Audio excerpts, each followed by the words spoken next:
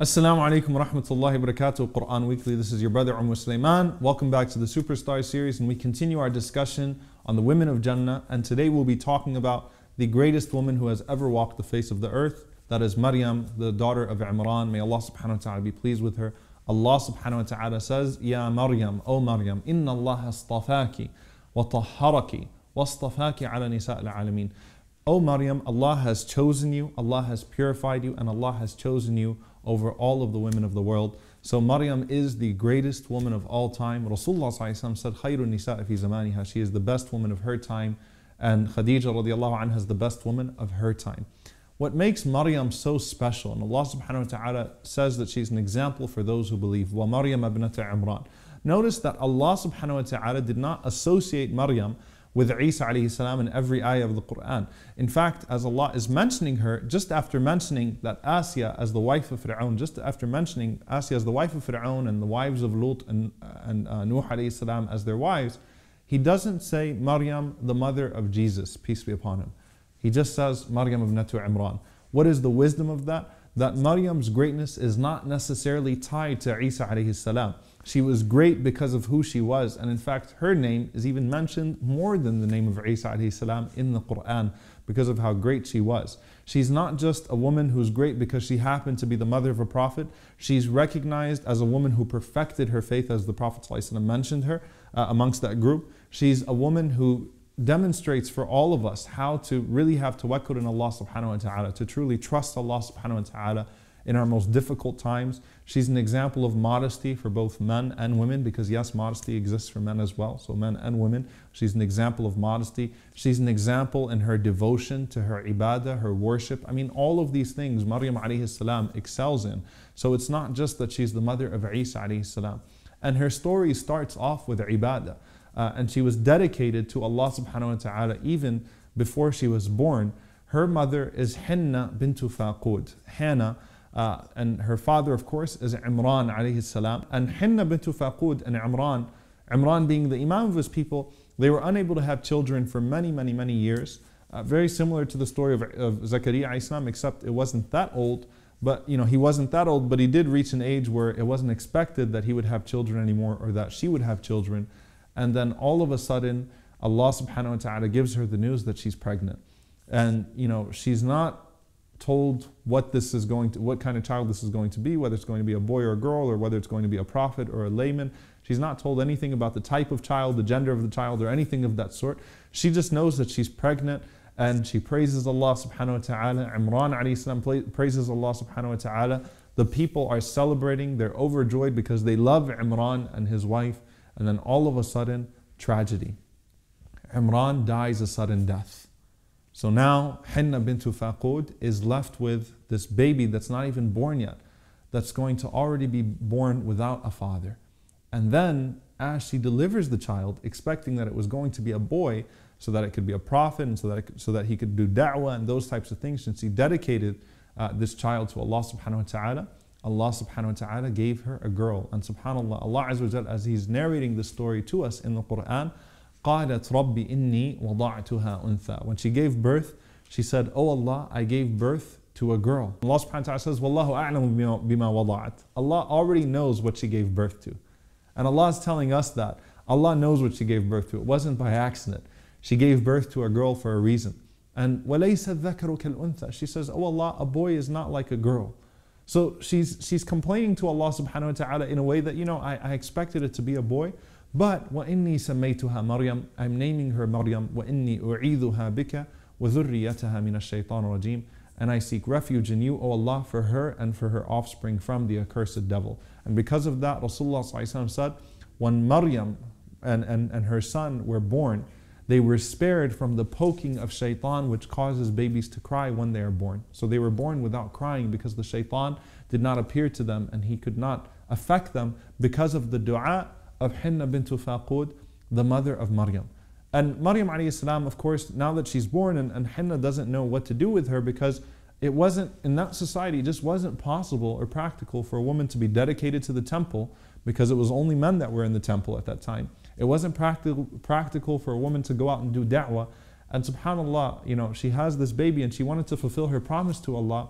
So Zakaria alayhi salam takes it upon himself. And Rasulullah says about Zakaria alayhi salam, kana najjaran, that he was a carpenter and he used to eat from his daily earnings. And so Zakaria alayhi salam built a mihrab, not just an area in the masjid, but rather he built a structure in the masjid, a room in the masjid.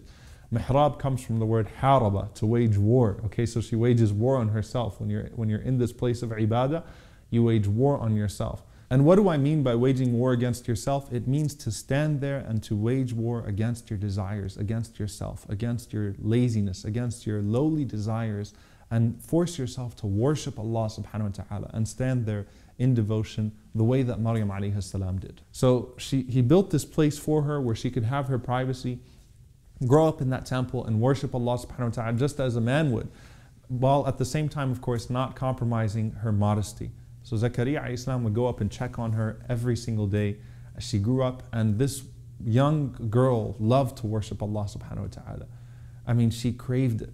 And in fact, subhanAllah, and this is actually the nature of when she would leave the masjid in the first place, she would leave to remember Allah subhanahu wa ta'ala at the times when she could not be in the masjid. She would still go out to the east and remember Allah subhanahu wa ta'ala, watch the sunrise and remember Allah subhanahu wa ta'ala. This woman ate, breathed, drank the dhikr of Allah subhanahu wa ta'ala, the remembrance of Allah subhanahu wa ta'ala, even as she was a young girl. And so Zakaria alayhi salam would come, find her in ibadah, find her worshipping Allah all the time. And one day Zakaria alayhi salam comes, and Zakaria alayhi salam is noticing that food is coming from somewhere, and that food is out of season. Okay, so it's not like, and back then they didn't have refrigerators, so it's not like it's possible to store food that's out of season at that time. So Zakaria alayhi salam is wondering, what's going on here? So one day he asks her, he says, Ya Maryamu, anna laki hadha? Where is this coming from? Who's giving this to you? Maryam alayhi salam responds and says, قَالَتْ هُوَ مِنْ عِنْدِ اللَّهِ, says, it is from Allah subhanahu wa ta'ala. إِنَّ اللَّهَ يَرْزُقُ مَنْ يَشَاءُ بِغَيْرِ حِسَابٍ. Allah gives to whom He wills, whenever He wills. Notice Maryam alayhi salam and Zakaria alayhi salam have an understanding of dua here. Maryam does not claim to have a special relationship with Allah where only she can ask Allah and be given. She's saying to Zakaria alayhi salam, Allah gives whoever He wants, to whomever He wants, whenever He wants. So you should call upon Allah subhanahu wa ta'ala and ask Allah subhanahu wa ta'ala for what you desire. That's something that's very, very, very beautiful, because Zakaria alayhi salam did not say, oh, make dua for me. هُنَالِكَ دَعَى زَكَرِيَّا رَبَّهُ. Zakaria understood from the da'wah of Maryam alayhi salam, he got the message that, you know what, I should ask Allah subhanahu wa ta'ala, even if it seems improbable, I should ask Allah subhanahu wa ta'ala for that child. So Zakaria alayhi salam goes and he makes his qiyamul layl, and Allah grants him what He grants him. Maryam alayhi salam then leaves at the time where she would leave the masjid, and she goes to the east. And as she is there by herself remembering Allah, a beautiful man comes. Basharan sawiya, a perfect symmetrical human being. And beauty scientifically is measured by symmetry, right? Jibreel alayhi salam, Allah describes Jibreel alayhi salam as a perfectly symmetrical human being. So she's already showed us Maryam what she is in terms of her ibadah. Look at her modesty. She sees this man that she doesn't know. Maryam does, and he's not looking at her without clothes or in any way, but she realizes she's all alone and this beautiful man comes. She doesn't flirt with him and say, well, hi, how are you? And what are you doing? And what's your name?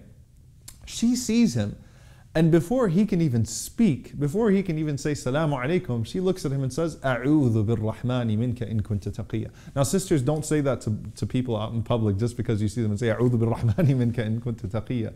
Maryam was not used to being approached by a man, so she said, I seek refuge in Ar-Rahman, the most merciful, from you if you have any consciousness, piety or fear of Allah subhanahu wa ta'ala. SubhanAllah, in one sentence, Maryam alayhi salam does so much. Number one, she shows, I'm not interested. Okay, I don't know what you're going to say. You need to know I'm not interested in any way. Number two, she mentions the name of Allah Ar-Rahman. أُخَوِّفُكَ بِالرَّحْمَنِ. I'm scaring you by mentioning Ar-Rahman. Why?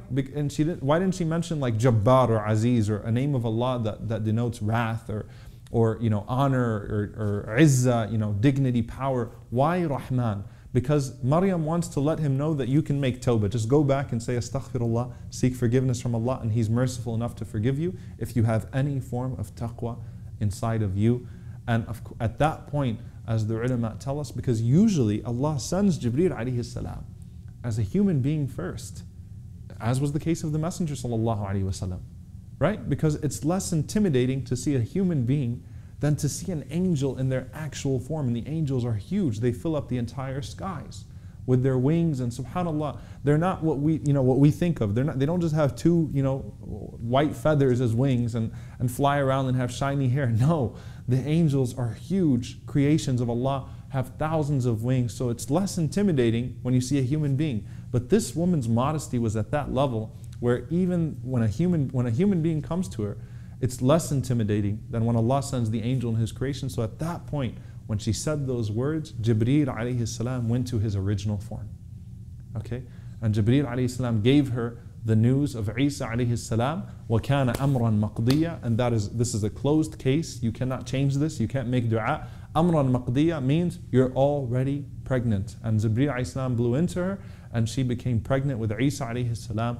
And now, she's already proved her worship. She's proved her modesty. And keep in mind, she's 16 years old. Okay, she's around the age of 16 years old. She has to deliver a child by herself in a society where if you smell like adultery, okay, if you've been accused of adultery in any way, you're going to be stoned, you're going to be tortured. But this woman, subhanAllah, she goes and she hides from society. And as the pains of childbirth come to her, and subhanAllah, any woman that's gone through labor, would tell you that there is no pain that's like it. That's why the Prophet ﷺ said if a woman dies in labor while she's delivering, okay, while she's pregnant, and while she's delivering, or even in the postnatal period, that she dies as a martyr. Because this is a very difficult time and it pushes you to, it pushes you as close to death as you will ever be. So Maryam alayhi salam, the 16-year-old girl, is delivering this baby by herself, and she said, Ya laytani mittu qabla hadha wa kuntu nasyan mansiya. I wish I would have died before this and been completely forgotten. SubhanAllah, I wish I never existed, because the shame that she's going to be put through, she's probably going to be stoned, the baby is going to be stoned, all that she's going to go through. And Allah subhanahu wa ta'ala responds to Maryam alayhi salam. And actually through Jibreel alayhi salam, whenever she says, Ya laytani mittu qabla hadha wa kuntu nasyan mansiya, Jibreel alayhi salam responds to her, أَلَّا تَحْزَنِي قَدْ جَعَلَ رَبُّكِ تَحْتَكِ سَرِيًّا. Don't grieve. Don't grieve. Right? Allah subhanahu wa ta'ala has placed a river beneath you. And Jibreel alayhi salam says, وَهُزِّي إِلَيْكِ بِجِذْعِ النَّخْلَةِ تُسَاقِطُ عَلَيْكِ رُطَبًا جَنِيًّا. And go ahead and shake that palm tree, and fresh ripe dates will fall upon you. Now, this is very beautiful, because a woman, as she's giving birth, is very, very, very strong. She could break a man's hand, she could rip the rails off the bed, right? She becomes the Incredible Hulk. After she's given birth, she's tired, fatigued, weak, and Jibreel alayhi salam first tells her, Allah tahzani, don't grieve. Your mother said that you're just a girl, right? You are saying that you wish you never existed. Allah is going to make you a legend for all men and for all women. وَكَانَتْ مِنَ الْقَانِتِينَ. And that's why Allah subhanahu wa ta'ala says in Surah At-Tahrim that Maryam is not just from al-qanitat, the devout women. Maryam is from the devout men and women. She holds her own. She has a special rank amongst all men and all women. So your mother was wrong and you were wrong. Don't grieve, and Allah is with you. And so shake that palm tree. And you can't shake a palm tree and expect anything to fall, not a real palm tree. But Allah was teaching her tawakkul, to trust Him subhanahu wa ta'ala. And so this woman that just gave birth, young girl just gave birth, shakes that tree, the dates fall upon her. So she knows Allah is with her, and she knows when Allah tells her, you're not allowed to defend yourself, that Allah subhanahu wa ta'ala will defend her. And so when she goes back to her people, and they start to mock her, and they say, Ya ukhta Harun, sister of Aaron. And the reason why they said sister of Aaron was because they were likening her to Harun alayhi salam, who had a high position. So they're saying, you're just like Harun. You had such a high position, and you fell from glory. And Allah subhanahu wa ta'ala is telling her, you have to listen to all of this, and to them telling you, your parents were not like this, no one made you this way, but Allah will make a way out for you. And she knew that. So Allah says, أَتَتْ بِهِ قَوْمَهَا تَحْمِلُ. You know what? She went to her people carrying the baby. If Allah is with me, I don't care anymore. If this isn't a punishment, I don't care. Because with all of those years of ibadah, all of those years of worship, Allah was preparing her to trust Him at that at that crucial moment, at that critical moment. And that worship for all those years taught her that. So she goes with her baby. She hears her baby speak for the first time and defend her, alayhi salam. Allah never told her the baby is going to speak on your behalf and defend you. She's never heard this child speak before. Subhanallah. But that's her tawakkul. That's the extent of her trust in Allah subhanahu wa ta'ala.